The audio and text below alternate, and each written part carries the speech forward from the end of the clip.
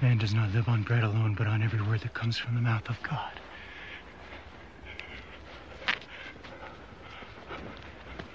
Then the devil took him to the holy city and had him stand on the highest point of the temple.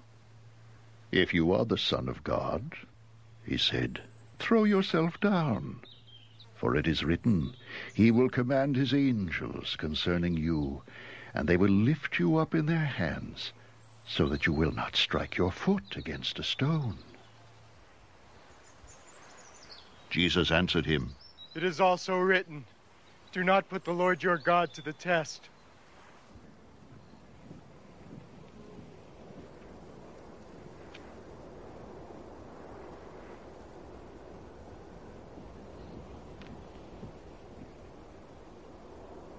Again the devil took him to a very high mountain and showed him all the kingdoms of the world and their splendor. "All this I will give you," he said, "if you will bow down and worship me." Jesus said to him, "Away from me, Satan! For it is written, worship the Lord your God, and serve him only." Then the devil left him, and angels came and attended him.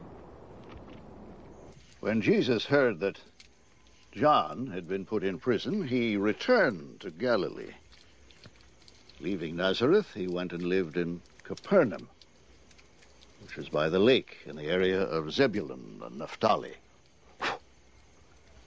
to fulfill what was said through the prophet Isaiah. "Land of Zebulun and land of Naphtali, the way to the sea along the Jordan, Galilee of the Gentiles.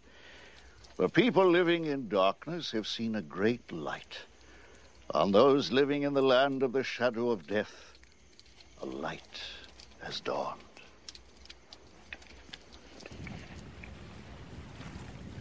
From that time on, Jesus began to preach, "Repent, for the kingdom of heaven is near."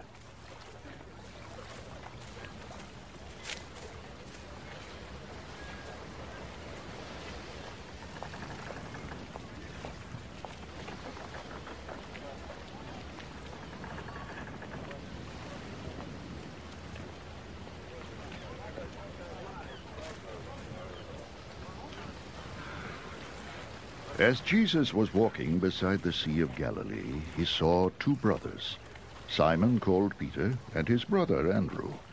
They were casting a net into the lake, for they were fishermen.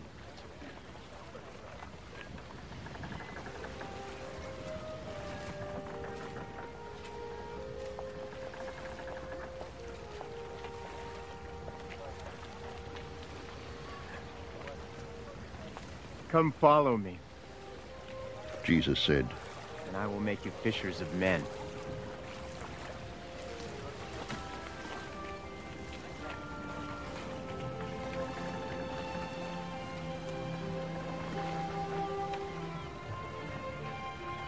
At once they left their nets and followed him.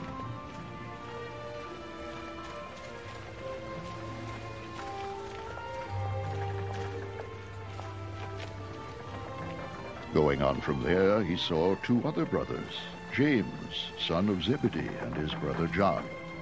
They were in a boat with their father Zebedee, preparing their nets.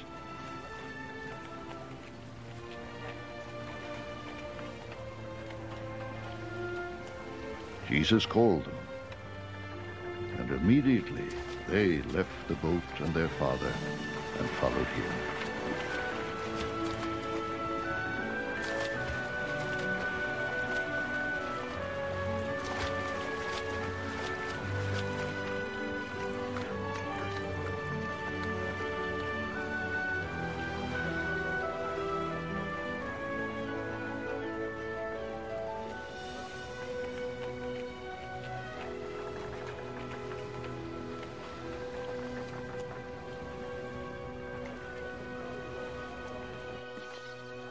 Jesus went throughout Galilee, teaching in their synagogues, preaching the good news of the kingdom, and healing every disease and sickness among the people.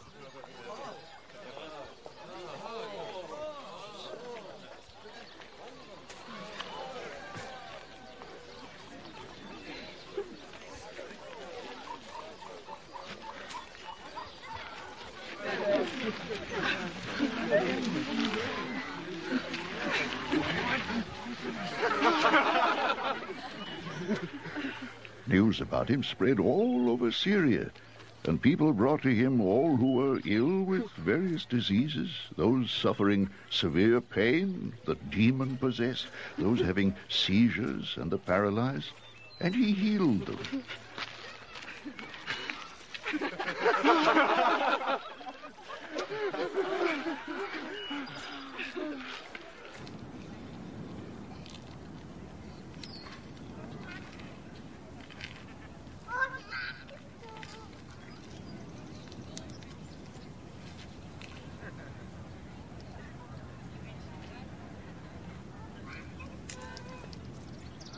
Large crowds from Galilee, the Decapolis, Jerusalem, Judea, and the region across the Jordan followed him.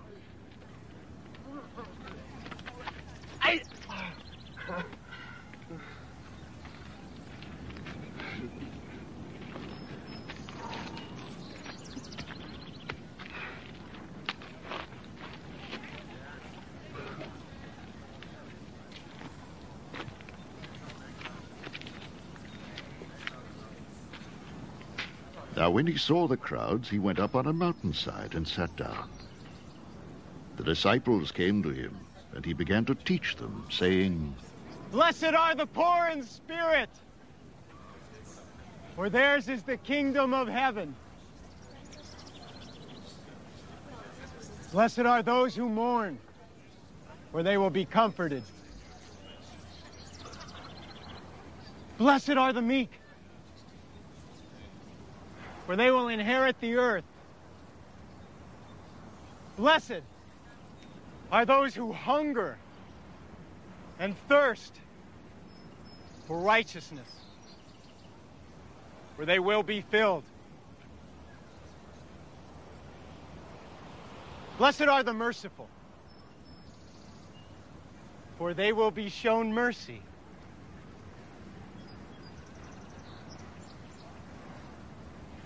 Blessed are the pure in heart, for they will see God. Blessed are the peacemakers, for they will be called sons of God.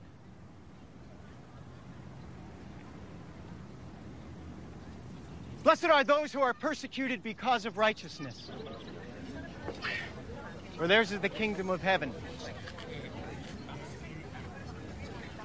Blessed are you when people insult you, persecute you, and falsely say all kinds of evil against you because of me.